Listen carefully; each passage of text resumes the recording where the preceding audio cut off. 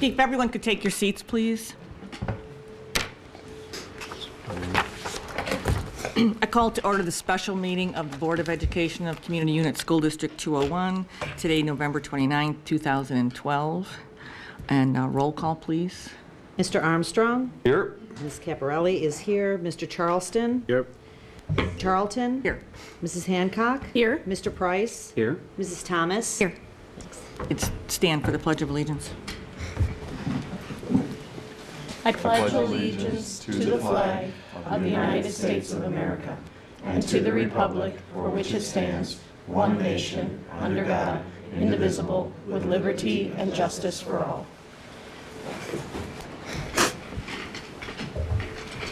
First item on the agenda, are there any public comments? Okay, then before we go to the action item, is there any need, does anybody have any desire to go into closed session to discuss anything before we get to that? No? Okay. So then the item on the agenda, action item, approval of negotiated agreement. Before we begin, are there any, anybody have any? Well, are we doing that, or are we doing the Jack thing first? What are we doing? Well, since we got, I mean, Okay, that's fine. we can follow the. Okay. Yeah. Oops, Yeah. sorry. Yeah. Are you gonna do the motion and then discussion, or you want to do discussion and then motion? Discussion. Okay. Discussion. So does anybody have any comments? I do. Only because I feel like I have to explain that I am going to vote no on this contract, primarily because, as structured, the raises on base, while they look modest, once they are coupled with the step increases that are incorporated in the schedule, will result in 4% raises in the first year on average to most teachers. Not counting or not including lane movement, just step movement. So 1.5 plus 2.5. I'm assuming a 2.5 number for the stuff that's in step in general. Between 2.2 to 2.5. Okay. So we'll call it 2.2 then. So the first year ends up being 3.7. The second year looks as if it's going to be, something like 4.3. And the third year, if CPI comes in at 2, there's a 1.5% floor. So that would be another, 3.7. Between those 3 years, that's about 12%, depending on the teacher and depending on how they move. That's 12% to 13% raises over 3 years. The thing that's difficult about that for me is that our CPI increases define our revenue stream. So our revenue stream is only growing at 1.5 against 3.7, 3 against 4.3, and 2 against 3.7. Simply put, we're spending more on raises than our revenues are growing. And even if you do an 80% metric for salaries and benefits, just, a quick number. If we do in the first year 3.7, let's round it up to 4, and then let's round up our CPI for simple math purposes. And let's just use $100 as a simple number. If 80% of our number, if 80% of our expenses are salaries and benefits, and they grow at something around 4, that means the first year into the contract, our costs start at 80, grow at 4%, that's 83.2. If our revenues grow at 3, then our total new revenues are 103. So again, we're spending more money than we're taking in terms of revenue growth, which by definition simply means this. It means we will deplete reserves. And we will deplete reserves fairly substantially for 3 straight years. That can only mean that we either have to start talking about our revenues, or we have to start talking about spending cuts and budget cuts. you know, and keeping in mind that we've already lost languages and a tech person and a curriculum director and half of our department heads. Half of our department heads. So more cuts are ominous to me. They're difficult, and you know, I don't think they're appropriate. With respect to the compensation itself, and I think there's community conversation about it, and so I want to be open about it and transparent about it. Spent a fair amount of time looking at the question as well between the school report cards and the interactive, the Northern Illinois interactive report card data, as well as the ISBE salary report. The thing that was disappointing to me about the demonstrations and about the strike vote was it felt, and I've struggled with the right word to describe it, and the only one that comes to mind that sort of fits, not entirely, but sort of, is disingenuous in this sense. We were down to a conversation about compensation. And the question, you know, the demonstrations and the strike vote would lead community members who aren't fully informed to believe that somehow or other teachers weren't being fairly compensated. And I think it's important to say out loud, not just that we fairly compensate our teachers, by any measure, we compensate our teachers excellently. On average, the average teacher at Westmont CUSD 201 earns more than any other unit district teacher in the state. That said, they are also the longest tenured of unit districts, and they have 84% master's degrees. So in fairness to the teachers, they are excellently qualified, long tenured. So you would expect some of that. So the question at hand is, vis-a-vis the schedule, the salary schedule. Is the salary schedule competitive? In short, at BA1, there are only 2 districts that exceed our BA1 in unit districts. At MA10, it's only 1, Chicago. And Chicago only has 13 steps to our 20, so they max out at 90 on their schedule versus our 101 max. And then at MA48, at the outer edge of the schedules, it's hard to compare districts to districts because some districts go as long as 34 and 35 steps to our 20. Some districts only go to MA32 or MA24 versus our MA48, and some districts go out to doctorate.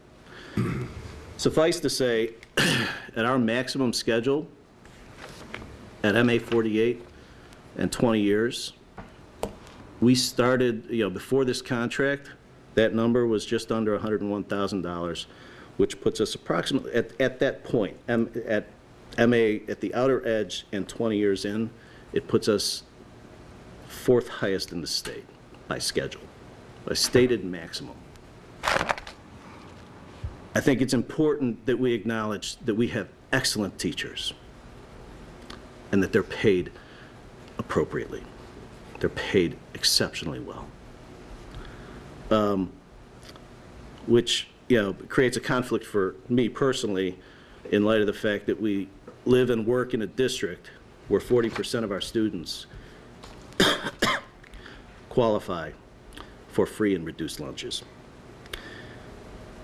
If last year's school report card had an average salary of just under $87,000 per teacher, then at the end of this contract, the likely average salary for teachers will be $95,000 plus or minus.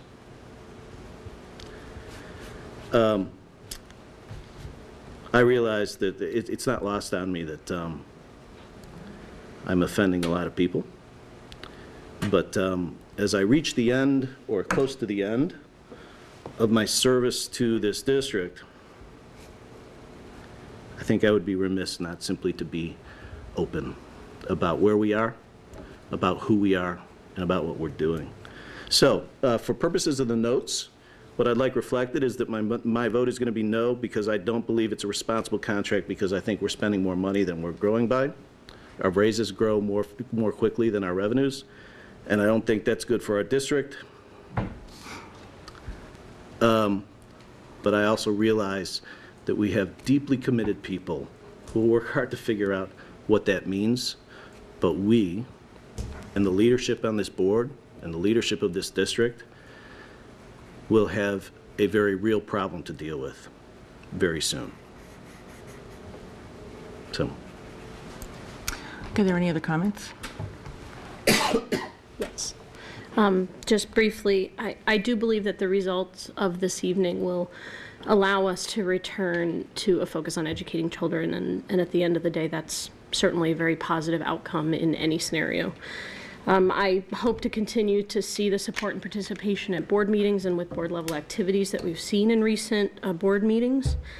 I'm also pleased that over the last many years, the board has been successful in controlling costs and doing some positive things to try to rein in what has been deficit spending for more years than every single one of us has been sitting here. I am, however, concerned that the mediated agreement doesn't represent a fiscally responsible approach. It doesn't help to support the recent successes we have had financially with controlling costs and maintaining some of those efforts. And I don't think that it allows as much financial room for us as a board to focus on reintroducing curriculum that's currently missing in our district, as well as expanding programs that we may like to expand. So I just wanted to have that on the record, that I'm concerned fiscally about the results of this mediated agreement. Thank you. Marie, do you? I have. Do you want to go? Yeah, I'll go ahead Okay, and go go now ahead. since everyone's adding their comments. And I wrote a statement kind of on behalf of Gary and myself. There's a lot of I's in here because I didn't have time to go through it, unfortunately, and add the we's that were necessary. So bear with that. But since Gary and I served on the negotiating team, I would like to go ahead and read this statement. And I kind of started it out with a very simple quote. And it's actually from Walt Disney. And that quote is, "Our greatest natural resource is the minds of our children." It states so much, so simply. I think it's a quote that all in this room and all in our community can agree upon. Aside from the guidance and love we provide our children as parents, a very influential factor shaping our children's lives is the formal education they are provided. I'm proud of the highly qualified and dedicated teaching staff we have in District 201. Our teachers are very committed to developing, improving, and maximizing our greatest natural resource, the minds of 201's children. I'm sure we can all name specific 201 teachers who have profoundly impacted our children's academic and social-emotional growth in very positive and sometimes very personal ways.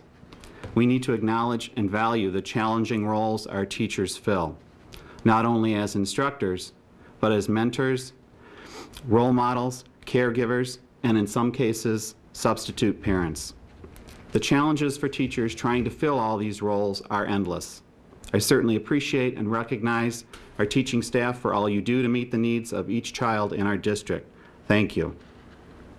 In regards to the negotiated contract, I believe it is important to clarify some of the process that took almost 10 months and was at times frustrating for parents, teachers, and board members.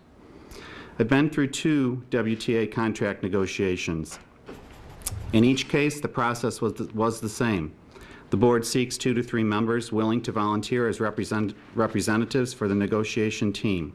For these negotiations, Mr. Armstrong and I were the members who stepped forward. Being the board's representatives means we were obligated to negotiate based on the direction and input from all 7 board members. Therefore, over the course of numerous negotiation sessions, Gary and I went back and forth between the negotiating table and the board table. We functioned as messengers between the WTA and the whole board and helped convey the thoughts of all 7 board members during negotiation sessions. Each time a district negotiates a contract, unique issues have the highest importance. Sometimes it's leadership and language. Sometimes it's salary and benefits, or any combination. These negotiations had few leadership and language concerns expressed at the table. To me, that is a clear indication that the workplace culture has greatly improved over the past several years. That is a credit to our administration, a benefit for our employees, and supports the positive climate that we want for our students. Despite the sacrifice the WTA made by accepting a hard and soft freeze during the last contract, and despite over $250,000 in new revenues awarded through successful teacher and administrator collaborative grant proposals, our district still must be exceptionally mindful about our long-term financial forecast. Therefore, from the board's perspective, 2 specific compensation goals were of significant importance. Number 1, exploring options to include a merit component to compensation. And 2, more effectively tying compensation increases to the Consumer Price Index. With regard to the performance or merit pay component, there were a number of thoughts shared, but with the new performance-based parameters being implemented as outlined in Senate Bill 7, impacting teacher layoff, recall, and tenure, plus the implementation of a newly collaboratively developed teacher evaluation tool, it was decided that all staff will need to become familiar with these new performance-based changes before further merit pay discussions could become productive. With regard to the tie to CPI, each year of this contract is tied to a % of CPI. CPI drives new revenue and therefore must limit new expenditures. This is an important break from past practice where our district offered a flat percentage increase for each year of a multi-year contract. Even with the tie to CPI, District 201 still provides a very competitive salary structure that will continue to attract and keep highly talented professionals. Sometimes the best compromise is one where everyone walks away from the table a little bit dissatisfied. It is possible that this may be the case for some. From the board side of negotiations, I was very pleased with our board's closed session discussion during our 11/13 school board meeting. 6 board members weighed the big picture options and outcomes. Each supported a consensus position for the negotiating team to take into the final mediations. The 7th board member later provided additional feedback to the team leader concerning the consensus position. At the final scheduled mediation session, all board members were on the same page in providing unified direction to the negotiating team. Finally, I want to thank the members of the WTA negotiating team, Ms. Riley, Mr. Prisney, Ms. Kaplan, Ms. Leiston. I felt our negotiations were always professional and pleasant. I also want to thank Kevin, who led the board's negotiating team, Kim, who developed some very creative compensation scenarios for consideration during negotiations, and Gary for volunteering with me. I was glad to have Diane, Marie, and Mary Kay join the negotiating team's final mediation session to help facilitate closure. I believe this contract provides a novel framework for future negotiations and is a contract that is in the current best interest of our entire 201 community. Thank you. Then I have a statement too. Tonight on our agenda and before this board is the action item to approve our contract with our teachers. Earlier today, the WTA met and did vote to ratify this contract. The process before us is that the teachers union ratifies first and then the board meets to do the same. Hence, this special meeting was called and we will shortly vote on this. I also want to take a moment to thank the negotiating teams on behalf of the WTA and the Board of Education, and especially our representatives, Joel Price and Gary Armstrong. There have been numerous long meetings beginning in February, and much time has been devoted to completing this process. I want to thank our negotiating team for constantly informing the board of the progress as time went on, and for consistently representing the direction of the board at the negotiation table. The whole process of negotiating a collective bargaining agreement can sometimes be very difficult. But I can say that it is my opinion that the agreement that we came to is a fair one. Our teachers are getting a raise that they desire, and at the same time, this board has been fiscally responsible with our tax dollars. The details of the agreement will be available on the district website soon, and a press release will be going out shortly. But for the first time, there is an agreement that ties raises to the CPI. What this means is that the district will be able to budget predictably and with an eye to the future. As a school district, we are a public body. and our revenue comes primarily from tax dollars. We are limited in the amount of tax dollars that we can collect. Everything we do is paid for from tax dollars, most.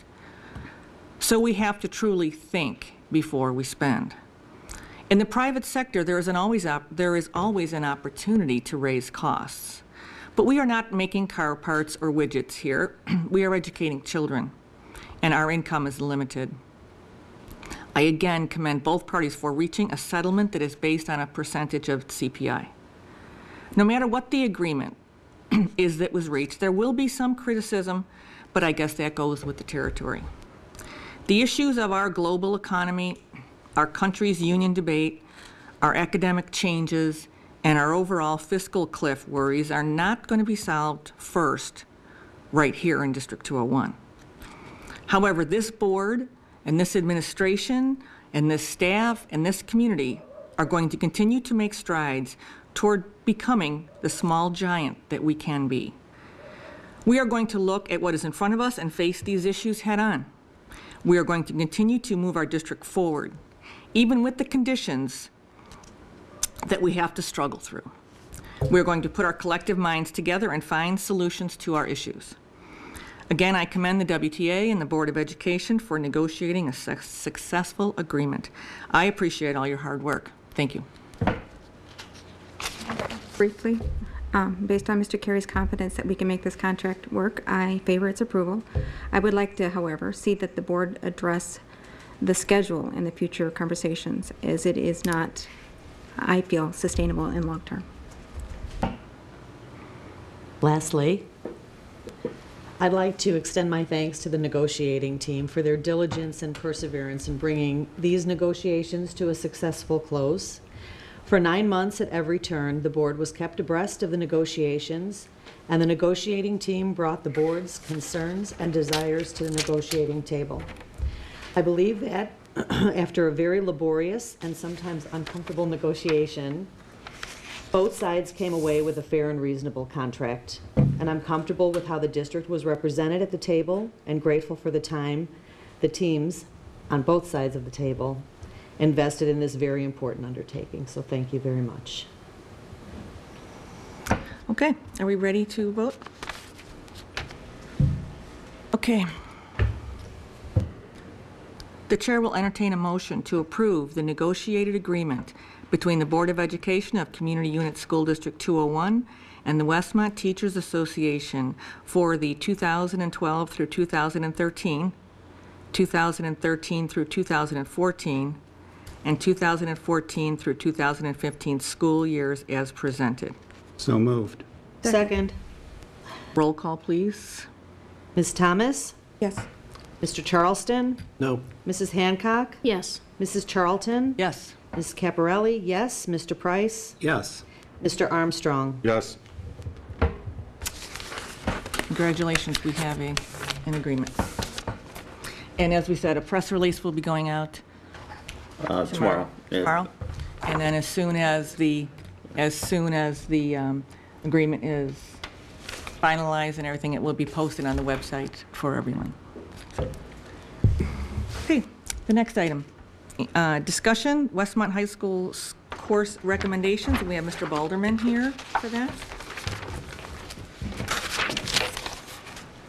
Hi, everybody. Hi. Thank you for the opportunity to be able to present this information. So what you have in front of you is the course proposals, just a brief overview, a summary. It is going to be presented in this PowerPoint here. What you've been provided in a PDF file is some background information. So tonight, I'm just going to do a quick overview, and I mean a really brief summary. Of course, any questions you have tonight, I would entertain. If I can answer them, I will. If I can't, I'll go back and get the answers. Between now and the next reading, which I believe is December the 18th, if you would please, any questions or concerns, if you could give those to Kevin, and then Kevin will forward them to me. And then I would get the answers to you from our teachers. And also at the December 18th meeting, the teachers will be available to answer questions in person. Is that agreeable? Is that fine? Mm-hmm. Okay. So I'm really excited about this. we had a few different objectives. Primarily, some of the concerns that we're addressing are looking at a more rigorous curriculum, opportunities for our students, and also some more innovative curriculum opportunities and innovative instruction by our teachers for our students. And of course, we believe that while there be some costs incurred, that overall, and I'd like to go into detail about that, this is not, even though there's I think a wealth of courses and a number of new options, it's not really going to have that great of an impact economically speaking, and I can explain that. So, here's an overview of the courses. First of all, just to go over them very briefly, the Honors Accounting 1 and 2 and Honors Advanced Accounting 1 and 2 is simply providing the students an option of doing additional work that the teacher would provide so they would get an honors credit instead of a regular credit. So really, if you can imagine, the current classroom would have 25 students. The teacher would outline a curriculum that would be a little bit different than the traditional curriculum with enrichment opportunities, and then students could elect to be a part of that and earn honors credit instead of the regular credit. So it's really a cost-neutral proposal, but it gives students a chance to do some enrichment and earn the honors credit, a little more rigorous curriculum. I'm sorry, it's not a separate class, it's differentiation within? Exactly, yes. Okay. The college readiness class is something that we did on a pilot basis already this semester, and I appreciate your support. I think we're having some good success with that. It's really what we do is we do some diagnostic testing using Explore and Plan scores and Practice ACT scores, identify students who have some skill deficiencies in their junior year, and then try to remediate those deficiencies through formative assessments and pinpointing instruction to specific learning gaps and getting students to be able to address some of the things they're going to need to be successful on the assessments that we're responsible for. But it's not just test strategies, it's really looking at skill development and filling some content needs the students have. And by doing so, we're anticipating that they'll perform better on the assessments that are required by the state and by the federal government. So that's the focus of the college readiness class. It's in a pilot stage right now. It's too early to really, we don't have much data. We have some data. We're tracking it extremely closely, and we'll do so throughout the rest of the year. We only have one practice test that has come after the initial benchmarking, but that's too early to tell. But we will track this carefully, but we believe it'll do a few things. First of all, better fill some gaps in our students' learning, but furthermore, increase their success for the gatekeeping exams that really have an impact on their life. So that's the focus of college readiness. But I want to make clear, it's not just a test prep class. It really focuses, more importantly, I think, on content and skill development that students need. Jack, who's that available to? Is it all grade levels or need-based? As it's proposed, we would offer to any junior who was interested, and juniors only.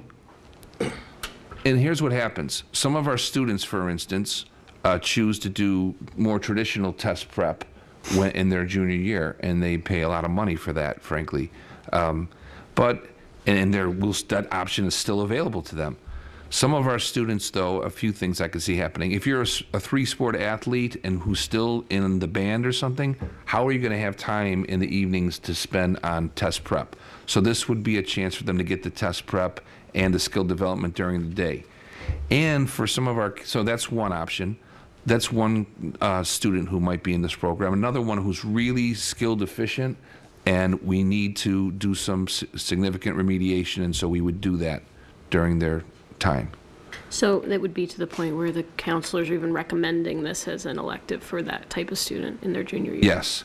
Now, that doesn't mean that we're not addressing those needs prior to the junior year. We should be addressing them. In fact, we're doing some articulation with the junior high math team. The high school and junior high math teams are joining together next Monday for a few hours, and we hope to develop an exit exam so we can identify what the learning gaps are when they're coming to us as ninth graders and building remediations in from the time we first received them. But this is just one more intervention in the process. Jack, are you done? You said it's in a pilot program right now. Yes. How many do you know how many students are taking advantage of this right now? It's close to 50.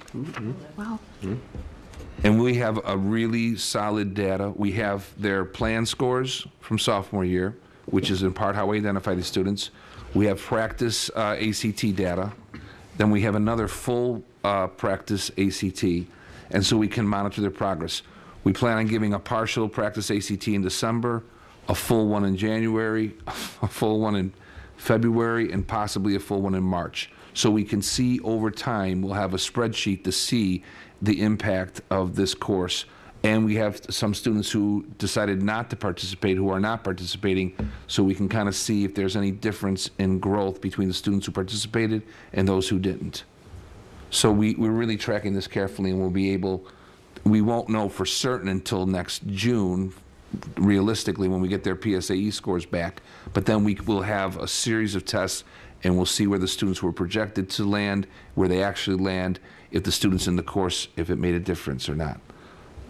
I have one more question. You mentioned that it's not just test prep.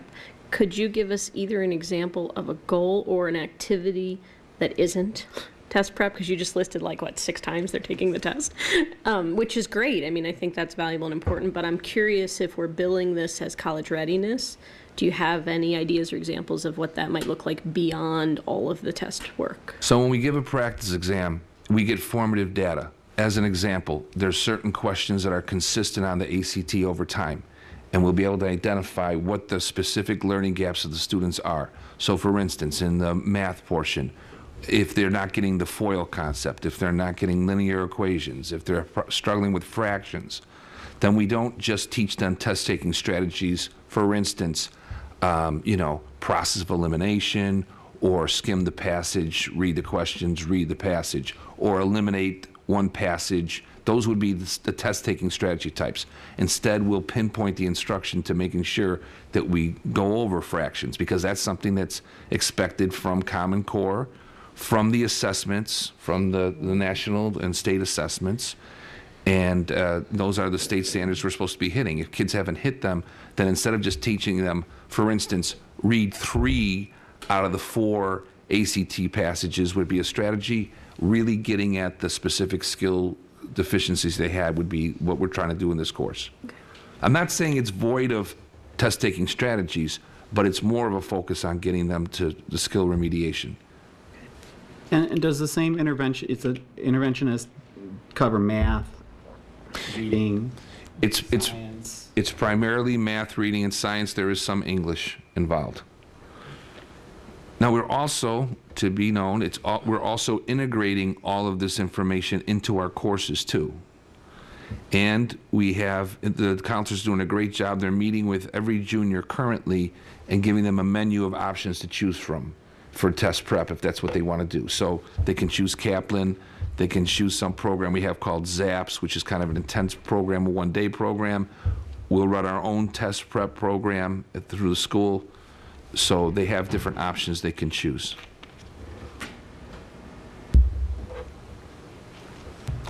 Academic support is another program that's in a pilot stage.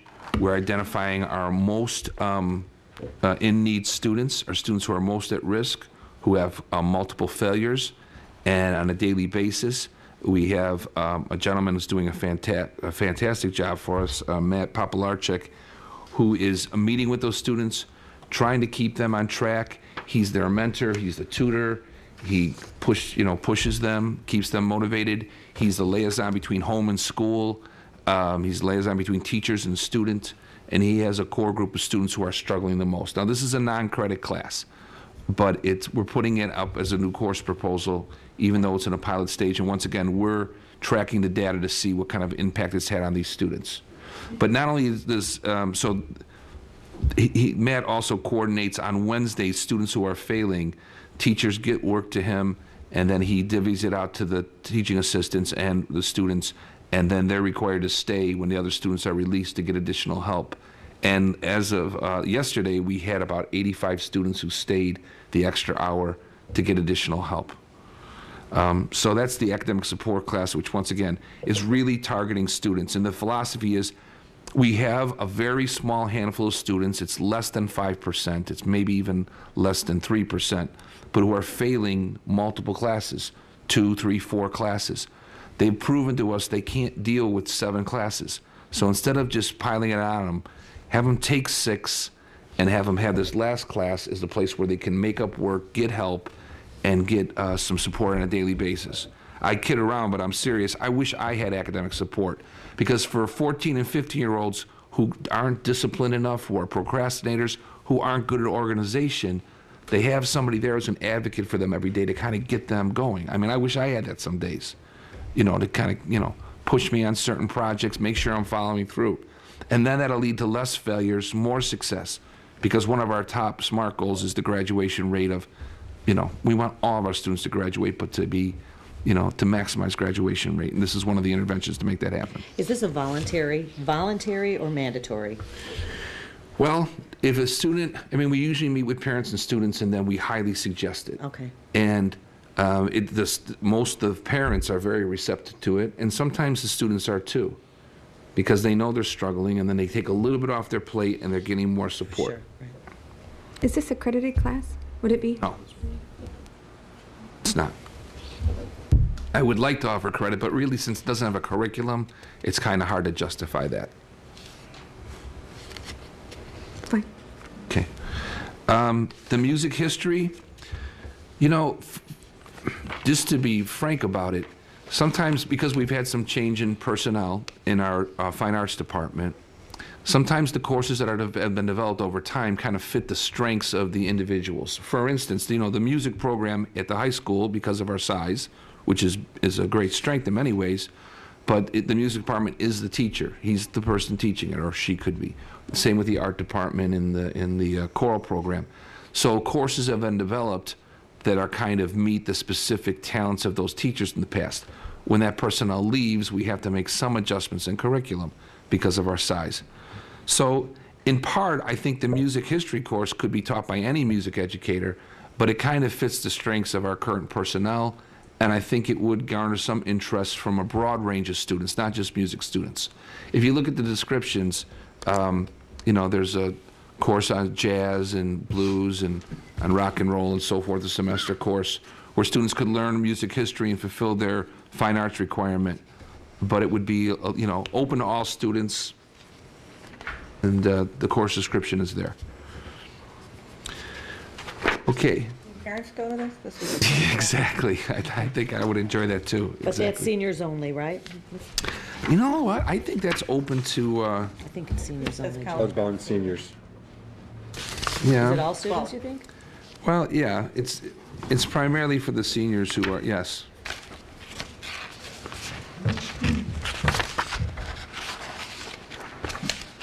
The next, I'm going to bundle the next group a little bit in saying that I really believe in the power of advanced placement classes for a multitude of reasons.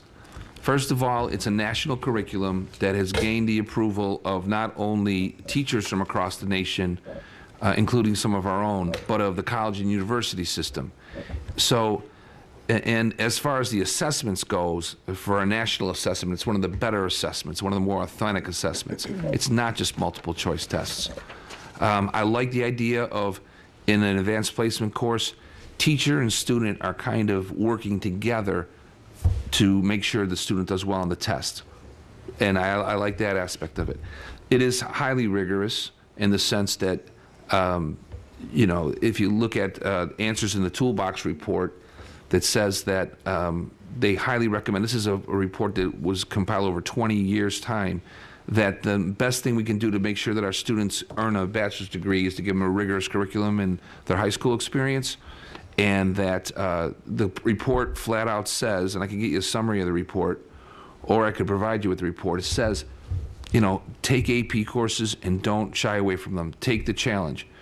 Be best prepared. You can't really be over-prepared for the collegiate experience. With that being said, our teachers, and we've had this discussion, we have to do it in an environment where it's going to be supportive of our students. So we've got that balance. We're not just pushing students into a rigorous situation without support. So there has to be a culture where we know we're raising the bar and expectations for students, but simultaneously giving them the supports that they need to be successful. And once again, the students that are students from 201 will be sitting next to in a collegiate environment. Many of them will have had at least the opportunity to have been exposed to advanced placement. So I don't want our students not to have that opportunity. And so we want to expand the offerings. And from a cost perspective, there will be some staff development costs, and there will be some minor, materials costs. But the way we're envisioning it, and the way that we're going to have to follow through on is, if we have 100 sophomores next year, we would probably run 4 sections of world history. Instead, we'll run 2 sections of AP World History and 2 sections of regular world history. So that should be a cost-neutral proposal as far as that's concerned, not adding sections. So to go through them briefly, we have the AP Studio Art, which really is something we're proposing here tonight. We would like to have it on the books. We think it would be, once again, something that we may or may not offer next year, but it would be done within our regular art course. Does that make sense? So students could opt to take AP and put together an AP portfolio. The AP Statistics, we already offer statistics to seniors. This would be an AP version.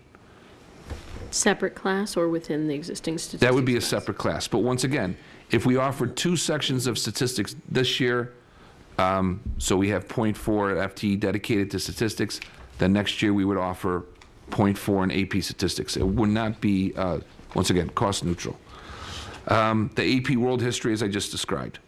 We're going to encourage our sophomores, and we've got a lot of data and research that, if you're interested, I could present to you, that shows that students in our region are taking this course as freshmen sometimes and as sophomores and having success.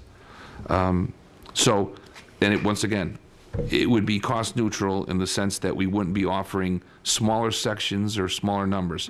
We're going to encourage our students to take this and get enough of the class to be able to partake in this.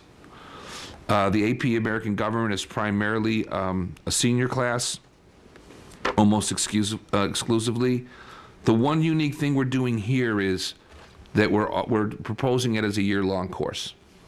And that will allow for some more innovative curriculum, and also the opportunity for students maybe who would struggle a little bit to have some additional time and practice within the course. The AP Environmental Science is probably the most accessible of the AP Science courses, and because we have some unique options at Westmont High School, this was the one that was chosen first, so students who want to take advanced placement during their high school career in science would have that opportunity. I think it's a very timely course. It's more accessible than the physics and the chemistry, as an example, and I think it's something that would be of interest to our students too. The last courses really, the medical science course is already on the books. It's just a little bit different phraseology there for the advanced biology and medical science. Forensic science, we already have a Forensics 1 that Lori Erasmus has done some great work with, and work with the FBI Academy, and this is the second semester to continue the work they do in the first semester. It's an elective. It fulfills the science graduation requirement, but most of these students are choosing this class as an elective.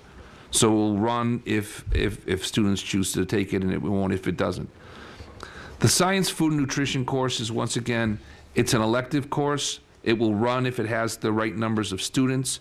It really is focused on the idea that we want to promote good health amongst our students, and that this is an important lifelong skill they need to develop. So, and it takes the scientific approach and does some of the research behind food and nutrition.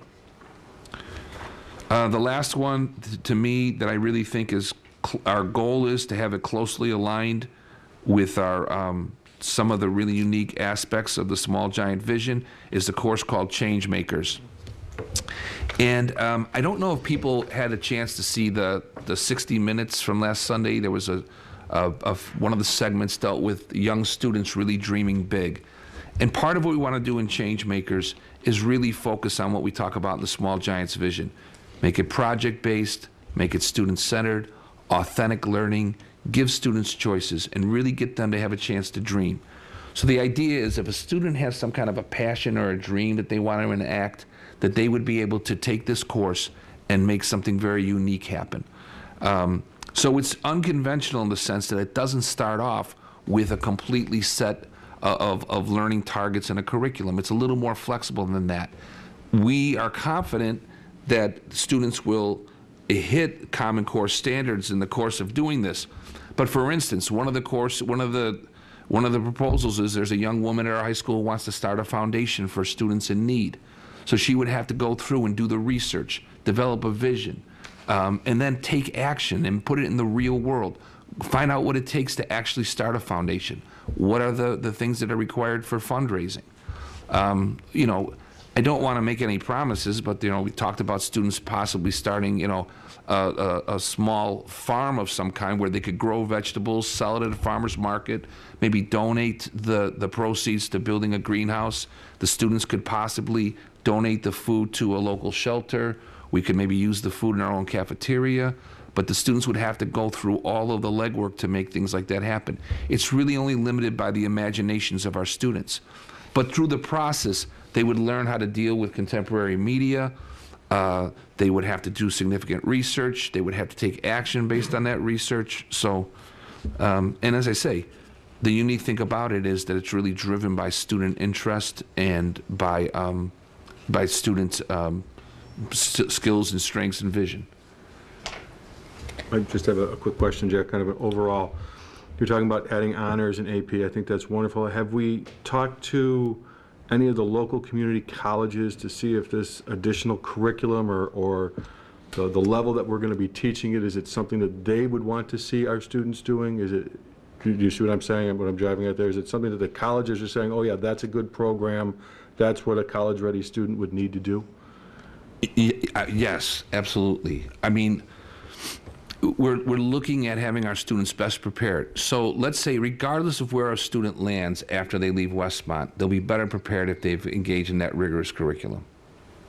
So did we ask, I mean, have we actually talked to like COD or any of the other?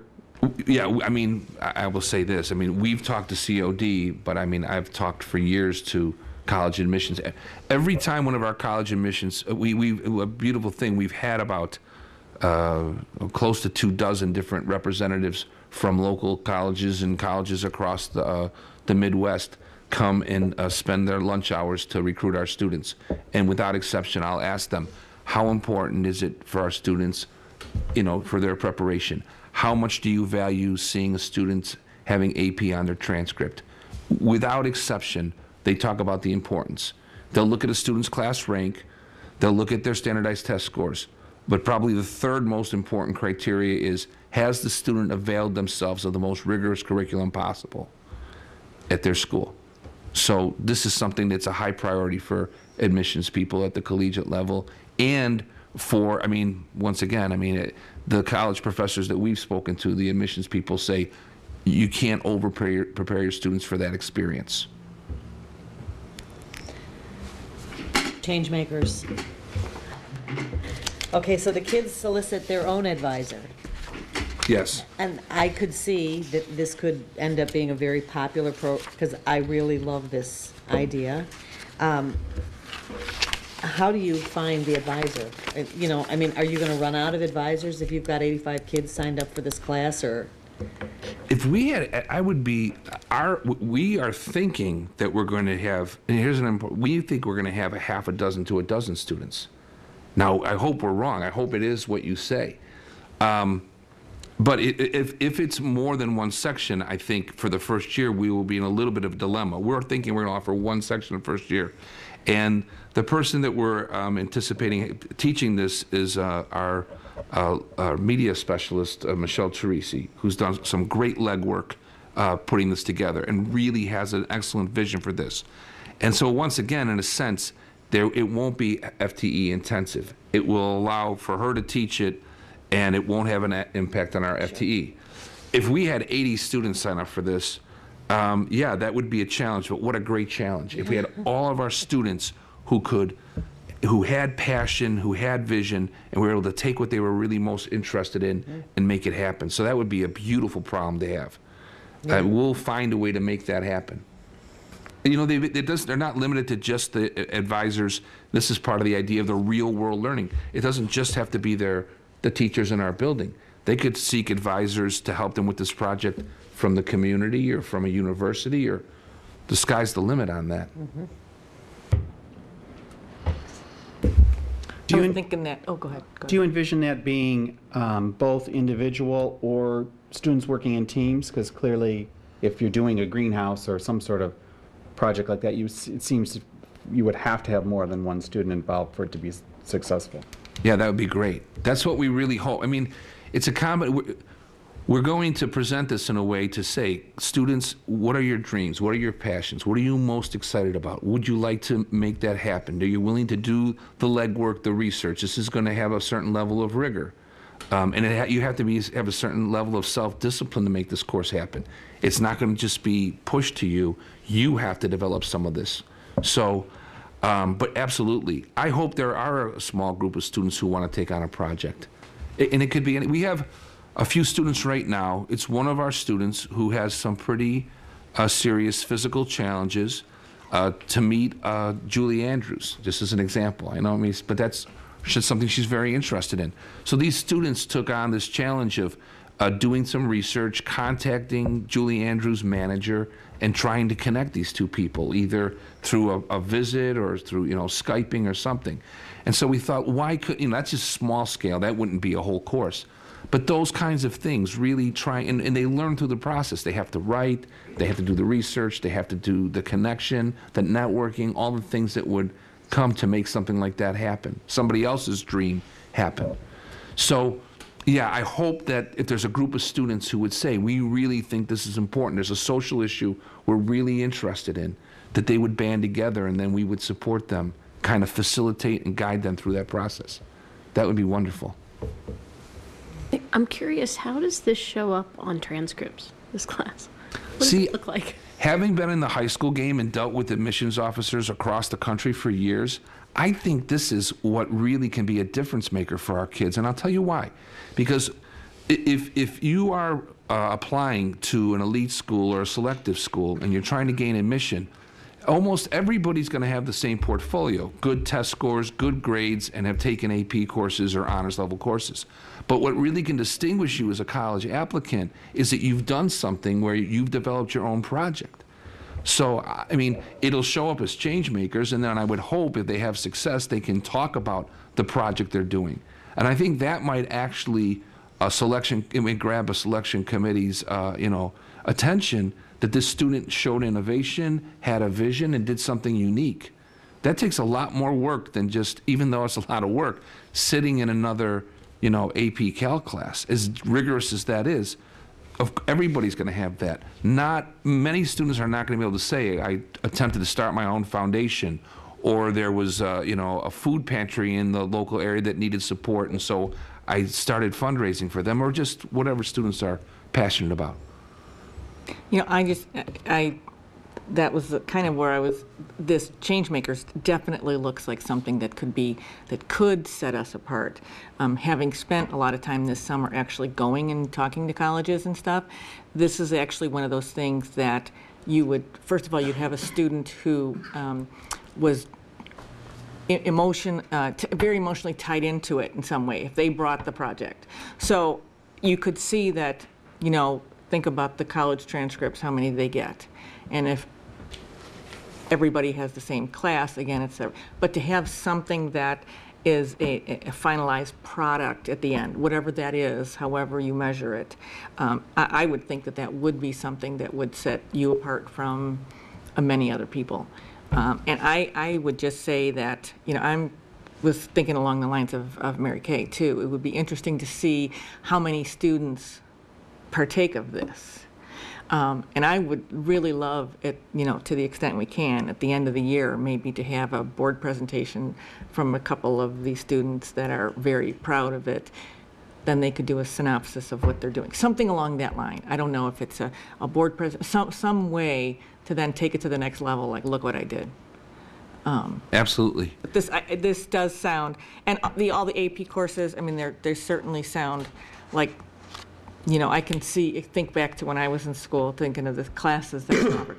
Some of these classes really do sound, not only rigorous, but in an area that the students might really enjoy, which would be spectacular. I hope so. Jack, has curriculum development started on some or all of these courses? And if you could touch on who's going to do that and how that's going to be managed? Sure. So, yeah, this is exciting. The Honors Accounting and Honors Advanced Accounting, Bridget Durbin is a longtime teacher of this work. But one of the neat things she's doing in her PLC is, because she's the only business teacher at the high school, she's actually built a cyber PLC with some local high school districts, Wabansie Valley and Naperville, where she has a connection. So she's sharing materials, sharing curriculum, and learning with those fellow teachers. So that she's already an experienced teacher, but she's enhancing what she knows with some local professionals, which really takes that PLC idea to the next level. I'm very proud of the work she's doing there. The AP classes, Kevin and I have the last few months met about every 6 weeks with a consortium of superintendents and principals and some AP teachers who are pretty accomplished, and kind of brainstorm about ideas and so forth. And one of the things that we've talked about is bringing a group of advanced placement teachers together and doing some work this upcoming summer, hosting a conference where it would be a series of local districts who would each contribute a little bit of money, and then we could pool our resources and bring all these AP teachers together to learn from each other. So, you know, which is really a cost-effective way, and I think more powerful. Instead of sending somebody off every summer, which I think sometimes is needed, but a way we can bring the best teachers in their region together to learn from each other. So, for instance, in the AP World History, Don Kemmerling is a very popular teacher, a very dedicated teacher, and a very talented teacher. His only concern is he doesn't know the AP curriculum. So we've found 2 of the best AP World History teachers in the state to kind of work with him and mentor him. So that's one of the things we're doing. Same with the AP Government. A small group of our social studies teachers are going to actually visit a group of veteran teachers at Sandburg High School coming up in a couple of weeks, just spending a couple hours there and going and meeting with these teachers and seeing them teach a class and then brainstorming with them afterwards. And they're sharing curriculum, they're sharing their best practices, and then they'll establish like a cyber community where they can constantly share with each other. So those are, in addition to some traditional staff development, we're really trying to get our teachers to form larger PLC networks so they can learn from each other. So, but the idea is that they're going to network with other professionals who are already doing these AP level courses or the other courses. Yes. But then they, then they'll be empowered and, tasked with developing the curriculum for Westmont. Is that it? Yes. Okay. And how does, so once those curriculums are developed, do they go through, Kevin, I forget, do they go through you and then Kevin? Is that how that, I forget how that works.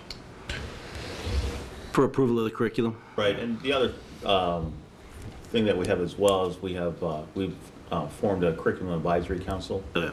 So that group as well would have an opportunity to review it. The other thing with AP is, which is really a huge advantage of advanced placement, if you call your class AP and you put on your transcripts, you have to go through a very rigorous auditing process that's approved by the college board. So the teacher has to submit their curriculum and their credentials, and the only way you can call it AP nowadays is if it's approved by the college board. Yeah. So that's another support system and check and balance. And am I correct that some of these classes, at the end, you can take a test that would give you college credit? I mean, like there's this, it's not just taking the class, but it's, can you talk about that just for a second? Sure. If students take the advanced placement test, and this varies from university to university, but there is the potential that if they get to a certain level of proficiency, that they could CLEP out of their college requirements. So it's conceivable that students could almost complete a full year's worth of college during their senior year or their sophomore, junior, senior year of high school. Now, it varies. There's, the tests are graded 1 to 5. 3 is generally considered a pass. Some colleges will take a 3, but nowadays you have to score a 4 or 5 to earn college credit in most cases. But those at universities across the country, including some of the best colleges in America, if you pass that exam, you can possibly earn credit or at least CLEP out of classes at the collegiate level. And just to follow up on what you're talking at the next meeting about, are you saying to bring in a couple of these teachers to talk with us at the next? meeting? Yes, Is that the what you were teachers saying? are very willing to come. I guess what I'm asking for is if there are any questions that if we get those questions in the next couple of weeks, then I can get those to the teachers, and the teachers can bring specific questions and answers to the December 18th meeting. And if there's anybody who you think you really want to talk to in depth, the teachers have all said they'll come on the 18th, and because, you know, I can answer the general questions, but the specifics, the teachers are much better qualified to answer those questions. So they will come on the 18th if you want them to, and in between now and then, please give us any questions you have so we can get those answered. And you had said something about an AP summary. Could you give that to us? You said that you had some research and you have a summary of that? Sure. We're You have something, Yeah. I'm not asking you to go write anything, but No. Yeah, the main thing I would give you is a summary of probably the most comprehensive research that's been done on what it takes for students to complete a bachelor's degree, because as we know, about a third of the students who start at four-year colleges come home and don't return to the four-year college after their first year. And only about 55% of students who start at a four-year college actually complete within 6 years. So we lose, just because we send them there doesn't mean that they're going to be successful. And the best way we can get them ready for BA completion is to give them the rigorous curriculum. So there's a study called Answers in the Toolbox that's been conducted over 25 years. And I'll get you a summary and the website for the link for the research. okay, thank you. Thank you.